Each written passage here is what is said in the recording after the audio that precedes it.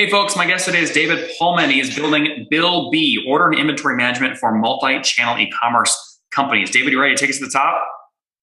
Yes, I am. Thank you. All right, you're in a very hot space. How are you sort of defining your niche and trying to monopolize? Yeah, actually, I think at the moment, or especially in the last couple of months during COVID and so on, this space and this niche has gained a lot of momentum, I think, and especially in Europe with some bigger acquisitions and bigger venture capital investments. Name a couple of those, just so everyone has context. One I have in mind is Central, which is a German ERP system, would say for order inventory or for e-commerce, and Sequoia joined or went into them last year, and this was kind of a big announcement for the European and especially German tech scene, I think. And this is kind of the space where we are in, and especially with all the marketplaces coming up and with Shopify and different cloud shop systems coming up. Seems to be a very interesting space, though. However, I think we got the niche that we focus very small and medium-sized businesses and try to target the flop 90%, would say, and not the top 10%. So that's what we do. And when you came on back in December last year, I love that you were bootstrapped. You said that you had, over 9,000 customers, which is a big number. They're paying on average $15 to $20 per month, right? So I think you were around a $2 or $2.5 million run rate, right? Mm-hmm. Yeah, that was back in December. I think the numbers were from September or so, yeah. And so today, how many customers are you working with? We are at around 12K customers. That's great. So how did you get an additional 3,000 customers over the past 6 months? We have a very high sign-up rate. It's around 1.5 to 2K a month. And we somehow managed to turn at least 25 to 30% of them into paying customers. And churn is comparably low. So that's why. Break that down for me. So last month, between 1,500 and 2,000 new signups at your platform, what do they have to do? Like, what's the funnel look like? We do not have any direct sales. So they really come to BillBee through word of mouth marketing and through partners. So we're listed in the Shopify App Store and marketplaces, app stores and partner pages. So this is our main traffic source. And especially the e-commerce community is very big and very connected in Germany. So everyone, talks to each other and gives the names of tools they like. And that's how we get the most signups, I think. And we have a very high conversion rate from visitor to sign up, and also very high rate, as I said, from trial to paid. So that's the way it works at the moment. You have 47 reviews on Shopify and an average rating of about 3.6. How many new leads each month do you guys get from Shopify, would you say? I would say it's maybe 15% of the total. Okay, so 200 to 300 signups a month trials from BillBee. Roundabout, exactly, yeah. And so then 25% of that is 20 to 40 new customers from Shopify each month, something like that. Yeah. But the majority, though, really the biggest part is organic SEO and organic word of mouth traffic. Yeah.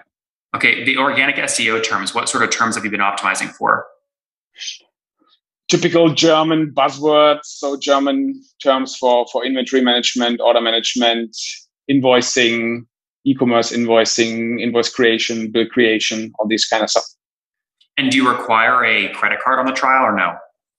No, it's email and password only.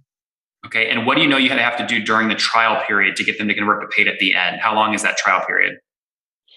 Trial period is 30 days. But I think the majority who is who's able to work with BillBee and is productive with BillBee within the first 5 days, this is the most interesting group. So we've always thought to cut the trial to 10 or 5 days or so, and I think this might be enough, because if you haven't get the benefit from BillBee within the first, have you actually done that or no?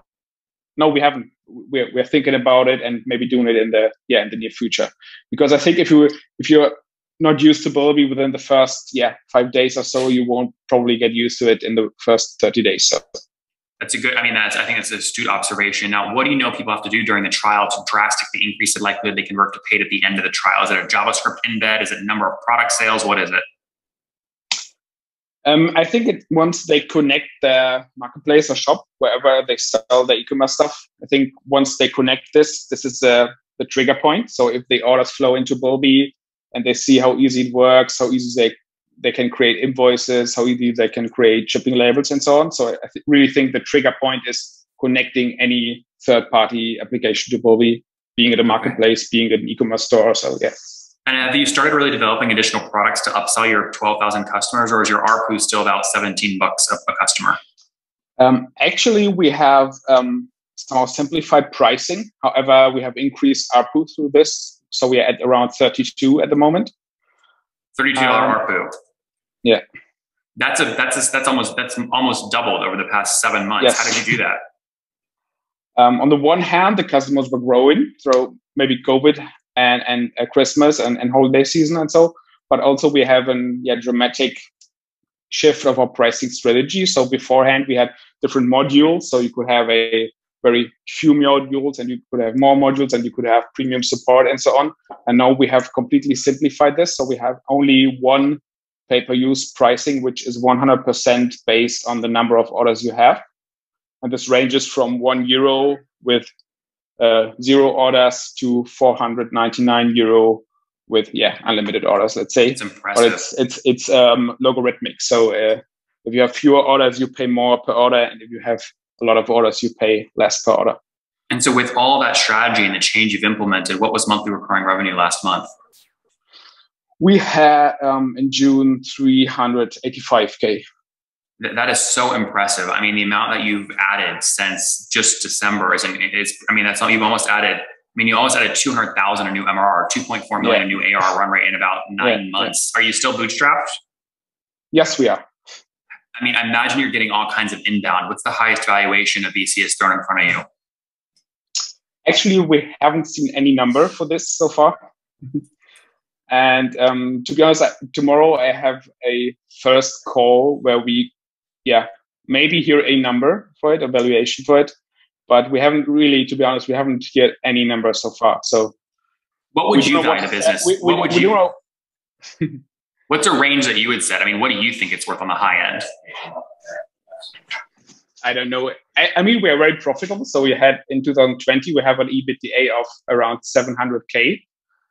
And at the moment we are at least 100 to 150K per month EBIT. So, to be honest, I think if you find the right seller, it might be something between 30 or at the 30s range or so. But at the moment there are no specific plans to sell or to do so. But let's see. I hope you don't undersell yourself. 30 million to me seems actually very conservative considering how profitable you are and how fast you're growing. I bet you if you run a true process, you probably end up closer to between like 40 and 60. But that's if you want to go the VC route. You're killing it. We're not going that route, right? I mean, you remind me a lot of Jan and Chipmunk and how he grew and did secondaries and took payouts. Are you the only founder or do you have co-founders? Actually, I'm the first employee. So BillBee is single founded by the founder Jan and CTO. And I was a first employee and did the revenue part and ops part. So you have some equity at least? BSO. Okay, so you have some upside. Yeah. Very cool. And what's the team size today? How many people? We are 30. 30. How many engineers? 10. And what's churn look like? It's less than 1% per month. And expansion's gone through the roof, right?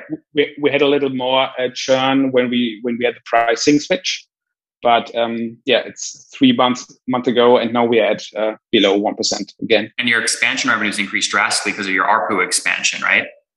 Yes, it is. So I don't know.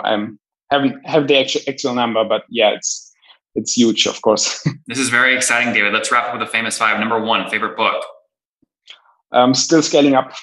You're consistent. I like that. Number 2, is there a CEO you're following or studying? Yes, there's still Guillaume from Lemlist. Still Guillaume. Number 3, what's your favorite online tool for building a business? To be honest, still finding out. So we are at the moment looking at Asana and ClickUp for a project management tool here. Number 4, how many hours of sleep do you get every night? 8, would say. And what's your situation? Still, hopefully still married with a kiddo? Yes, two now. 2 kids now. Oh, that's exciting. Happy, congratulations on the new one. Thank you. Are you still 29, David, or are you 30? I'm 30. Yeah. 30 years old. Last question. Something you wish you knew when you were 20? Maybe more about personal finances.